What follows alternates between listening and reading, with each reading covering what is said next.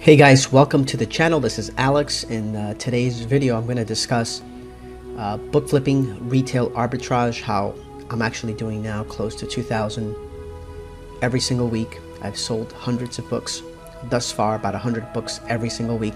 So in this video I'm going to show you, give you a glimpse of what that is like. I'm going to give you some pointers, introduce you to this if you're not aware of what it's like to do retail arbitrage for books.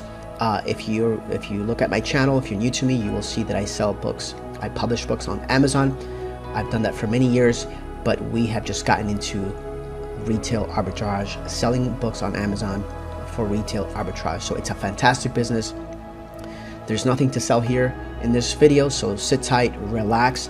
Let me introduce you to this topic, and I believe you're going to find a lot of value in it. Let's get into it. All right, so what is retail arbitrage when it comes to selling books? I know many of you, some of you have probably heard of FBA because it's been around for a while now. And most people think it's oversaturated. But let me be specific as to, because just like in everything else, if you niche down and you specialize in something, you usually become more efficient, you become better at it if you dedicate your focus to it. So what I'm going to talk to you about today is book arbitrage using FBA, which means fulfilled by Amazon. I'm going to give you just a quick scope of what I do, how I do it, and then show you the type of profits that this type of business has. Based on the experience that I have so far, FBA, doing arbitrage in Walmart, Lowe's, Marshalls, all those stores are fine, but they tend to be oversaturated in terms of what people are promoting, and there's a very big barrier of entry to doing that because most of those brand products, the best products, are gated.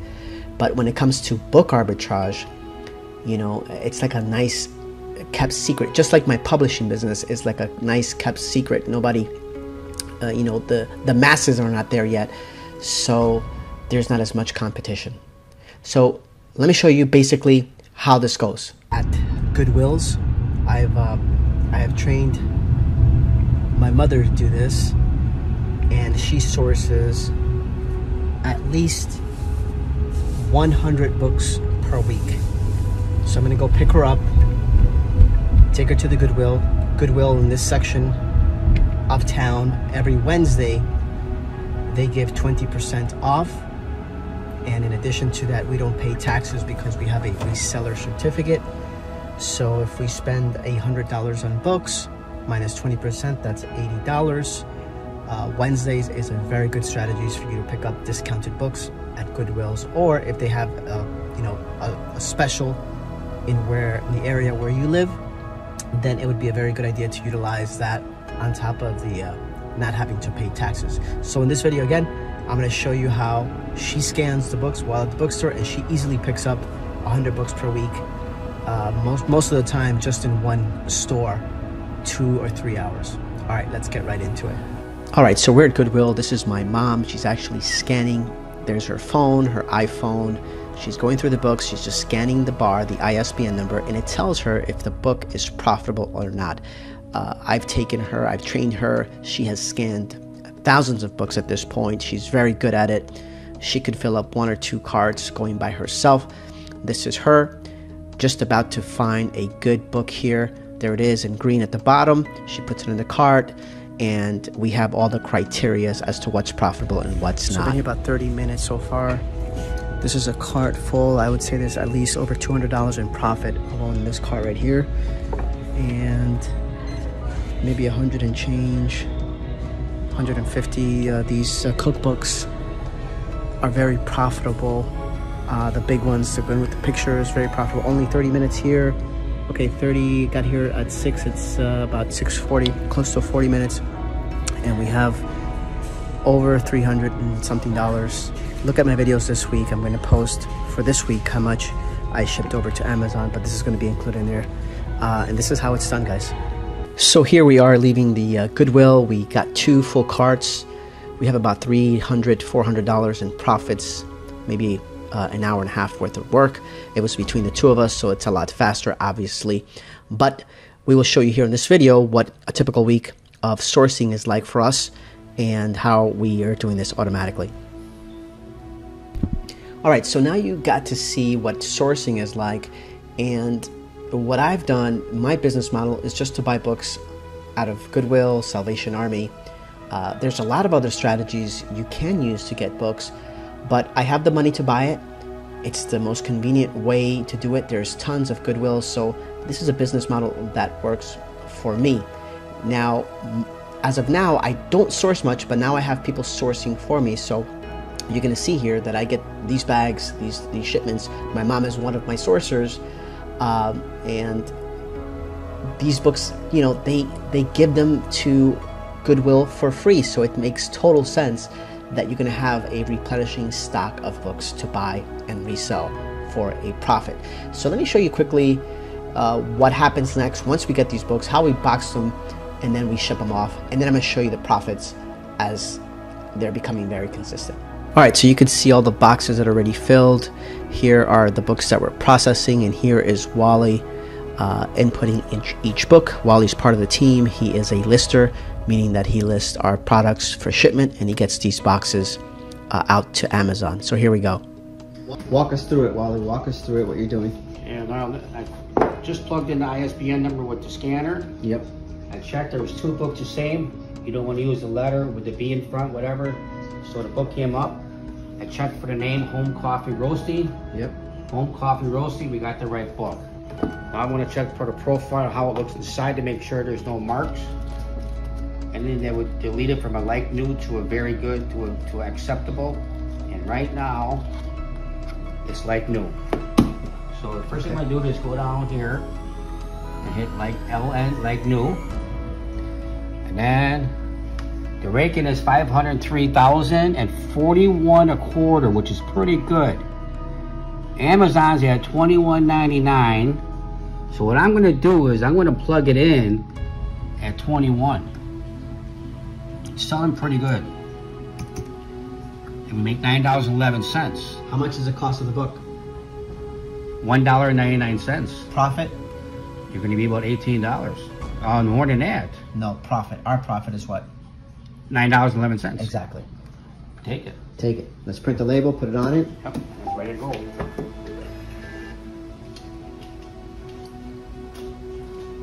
Excellent. All right, so what you can see here is that Wally's packing up these boxes. We fit about anywhere between 32 to 40 books within a box. The weight is usually between 35 to 40 pounds. My goal has been to ship to Amazon warehouses 300 books per week, over 1,000 per month. I'm selling, about 400 now per month, over 10 books per day, doing over $200 per day in sales. So this is the process, an overview of the scope of what it takes: the sourcing, the boxing, the shipping over to Amazon. You could do this by yourself. Obviously, I did this by myself at the very beginning. I sourced, I shipped, I did everything. Now I'm training people to take those roles, so I could make this business where I could run it by managing and growing it in different areas. But this is something you could do. I'm going to show you next, the best part: how many books I'm shipping every single week, the profits in each box, so you have an idea of the scope. If you want to do this, if you want to make an extra 1,000 per month, an extra 1,000 per week, an extra 1,000 per day, how many books you have to ship, how many books you have to find, and that's how I reverse engineer and build this type of volume. Let me show you that next. All right, guys, let's get into the numbers. Let's look at the numbers. That's one of the most important parts here. I've given you a scope of the business. Obviously, there's a lot more details, but this is not a full tutorial. This is not a course. This is to introduce you to book arbitrage for FBA, which I believe is underrated, undiscovered by most people, and it's better because you're not gated in so many categories like you are for retail arbitrage. You may be gated for certain publishing companies, for example, like Penguin or Harper, but those are very few in between. This is actually a low barrier to entry. You could make your first paycheck here in 6 weeks That's how long Amazon is going to take to hold reserves for things to happen. That's how long it took for me. All right, so here you're looking at AccelerList. This is a platform that I use. I pay a monthly subscription for this platform, and basically what I do is, when you saw Wally scanning in the books, he's scanning it onto this platform. This platform sends the information over to Amazon Seller Central, and then they tell us where to ship the boxes to. All right, so let's go over the numbers. Let's look at July, because that's what this video is about. This video was about close to 2,000 in profits for 1 week, but let's look at July as an entirety. So again, this is AccelerList, and what you're looking on the screen here are all the boxes that I've sent for July. So let's go to the beginning of July. Beginning July 3rd, the way I've set it up, I say the day of the week that I created the shipment, which is Saturday. I was the one who did it, and as you can see, it's been me for most of the part, and I just did 1 box on July 3rd. So that box, if you look over to the right, had 33 books in it, right? So let's go over July, and I want to show you a couple of things. The way I'm doing it, like I said, I have goals, and I want to ship so many profitable books over to Amazon for sale. So I run my FBA calendar from Google, and this calendar shows you the profits I've sent in. So on July 3rd, that 1 box that you saw had profits of $240. July 4th, I sent a couple of boxes in for $654. That's profit. That's after cost. That's after I've paid for the books. This is pure profit. Of course, there's a little bit of fees for the box, the tape, and all that, but this is not accounting 101. We're not going to get to that into it. Just to give you an idea, just to give myself an idea of the amount of profits that I'm sending in on a weekly, on a daily basis. So this keeps me focused on what I'm doing, what my business is doing. So for the month of July, if you could look all the way down here, I shipped, as of July 30th, I shipped shy of $8,000 in profit. So at some point, I'm going to make close to $8,000 for most of these books. And as you can see, that in my other videos, or what I'm showing you, that I'm having sales every single day. There's no reason why I'm not going to sell most of these books or all of them. So let's look at the thumbnail. Today's thumbnail, I was just focused on, when I created that thumbnail many days ago, I was working this week here, this 3rd week of July, from the 19th over to the 23rd. If you look at each shipment, I sent boxes in Monday through Friday. That totals up to about $1,900, $1,948 to be exact. I had days of 400, 300, close to 200, 500, and 520. So let's look at some of those days inside AccelerList so you can see exactly what I'm talking about. Let's look at July 22nd. July 22nd and July 23rd. So let's go back to AccelerList, and let's look at our shipments here for July 23rd and July 22nd.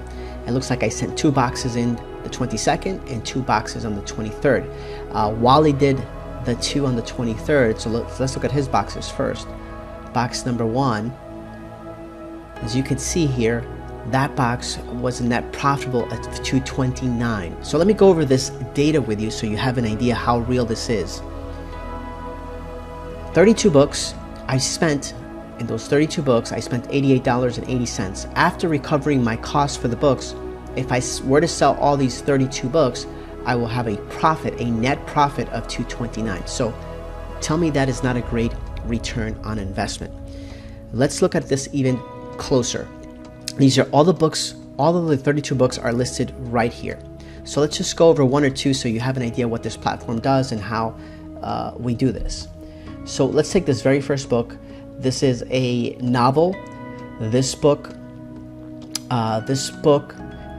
cost us $1.60.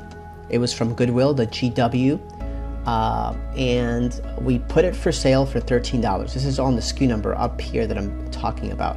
So $160 cost. The supplier was Goodwill. The rank was only $45,000, and we put it for sale for $13. Now you can see where you recover your cost and you still have a lot of margin for Amazon to take their cut and for you to net your profit. The next book, the same thing. The next book cost $1.60 and had a sales rank of 400,000. We put it for sale for $19 right here. Again, $1.60 leaves us a lot of margin to recover our cost and for Amazon to take their cost and for it to leave a healthy profit. This is how you go from paying $88 in cost and obtaining over $200 in net profit, because the profit margins are so good. So you just want to send as many books as possible, because this turns out to be a great return on investment. Let's take a look at this one down here. Patriot Games, right? Tom Clancy. This is, I'm sure some of you watching this will recognize this author in this book, and I think maybe this was even a movie. But the cost of this book was $3.20. This was from Goodwill. We put it for sale for $45. So there you go. All right. So basically, I tried to send, like I said, I tried to send X amount per week, X amount per month. I tried to hit a goal of 8,000 in profits for the month of July, and we will continue to scale that. We'll continue to do what we have to do to get to those numbers. This is something that you can do. This is something that anybody could do, just for extra money, for an extra 100 per week, 200 per week, whatever you decide to do, whatever you decide your goals are going to be. You could plan accordingly. You could go out 1 to 2 hours on the weekends to Goodwill and create 1 or 2 boxes, and 1 or 2 boxes are going to be about $400 profitable to you per week if you wanted to do something like that. If you found value in this, guys, go ahead and you can subscribe to the channel. You could smash my like button. Drop me a comment if you found value in this. I'm going to be creating a Facebook group to help people do this, just because I think this is a very easy way to make money on the side. I mean, it doesn't get any easier than this. The 2 biggest things you're going to have to learn is just how to buy books that that are going to sell, and I know how to do that very well from my experience with my publishing business and selling books on Amazon already. So I think I have an advantage when it comes to that. But other than that, anybody could do this, and I hope to see you guys in my YouTube channel. And if you have any questions, go ahead and email me. I'll see you in the next one.